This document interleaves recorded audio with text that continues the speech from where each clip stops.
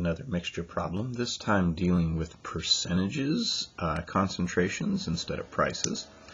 The key to mixture problems, again, and recognizing them, is they'll have a multiplication property going across, something like distance times rate equals time, but you don't know the weights in order to add the rates at the beginning.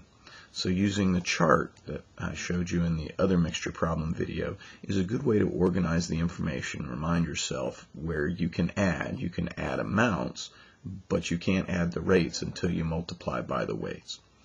Let's look at this particular problem. Joanne has to change the mix in her car's radiator from its summer mix of 30% antifreeze to a winter mix of 75% antifreeze by draining some of her current coolant mix and adding pure antifreeze. And in mixture problems, when they'll say pure, you can assume that's 100% concentration. Assuming that her cooling system has a total capacity of 4 gallons, how much of her current 30% mix should she drain and replace with pure antifreeze to get her desired 75% concentration? All right, let's do this. The first part is we're going to set up our chart again. We're going to talk about the type of antifreeze and the amount in the final mix, the concentration, and notice that the amount of a given type that I have at a given concentration is, you can call that total or net antifreeze.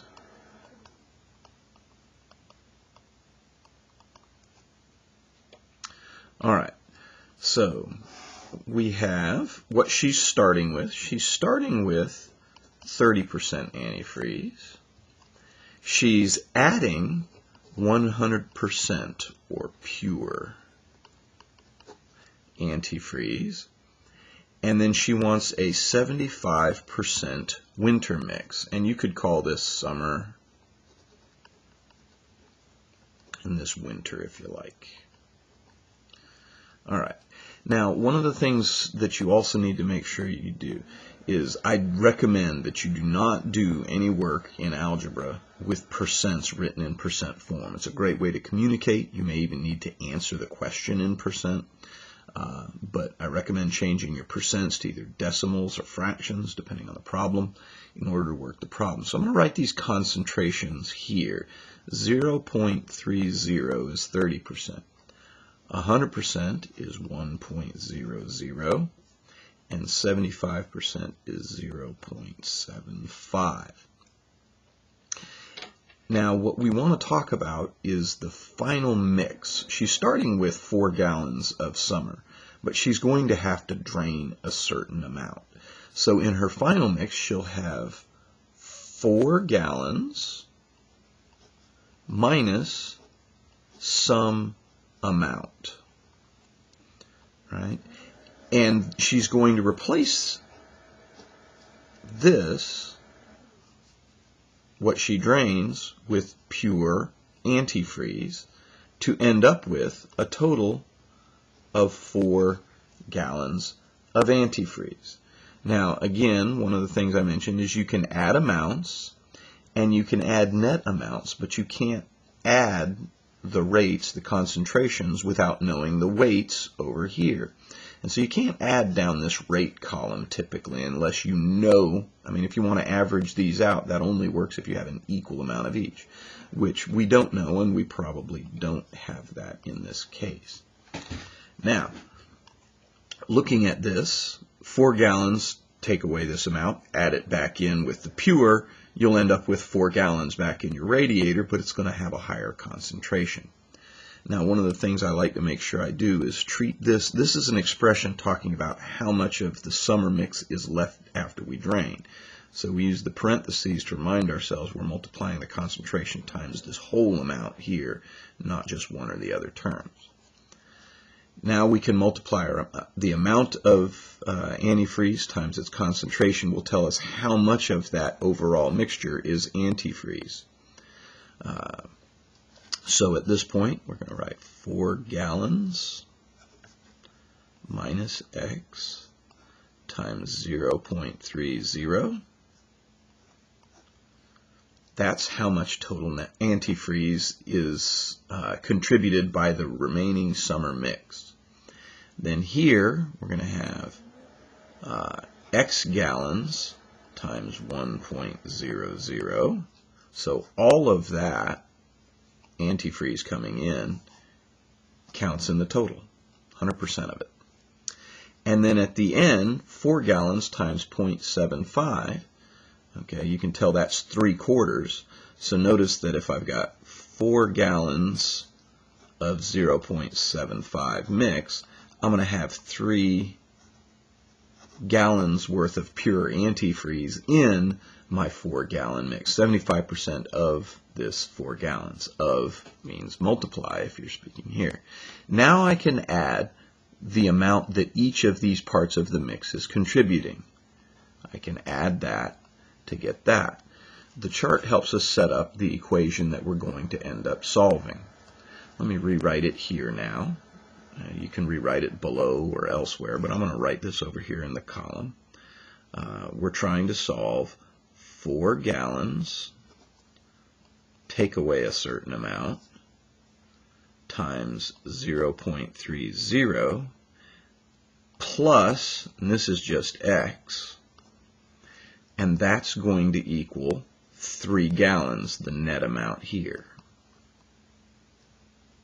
of antifreeze. All right, so at this point we're going to use the distributive property, simplify, and solve for the amount that we're going to drain. Then we'll check our work. Using the distributive property, I've got 1.2 gallons minus 0.30 X plus X equals 3 gallons.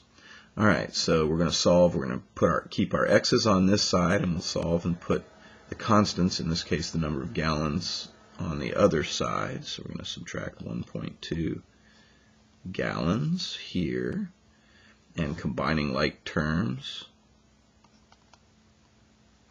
this is going to be 0.70 X, and subtracting from here, 3 gallons minus 1.2 gallons is 1.8 gallons, sorry.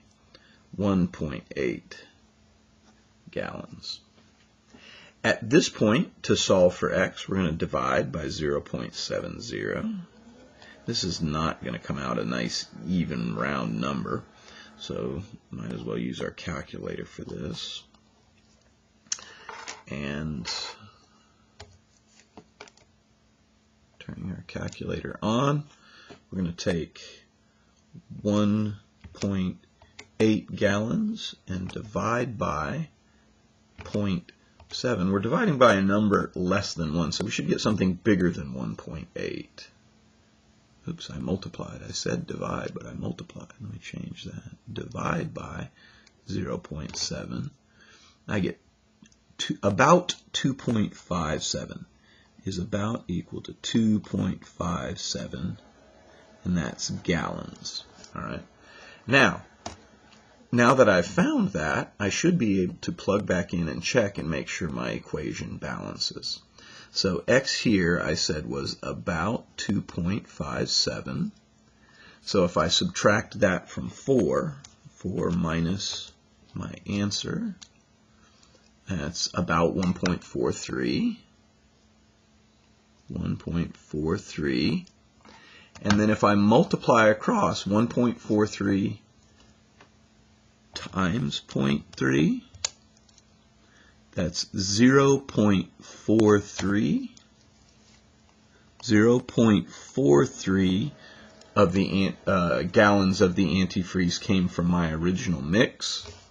And then 2.57 of pure antifreeze adds up to a total of 3 gallons, and it does. Right? Plus 2.57, that gives me my total of about 3 gallons. So that's how you check that. Make sure that after you solve equations like this, you plug back in and check, make sure everything works.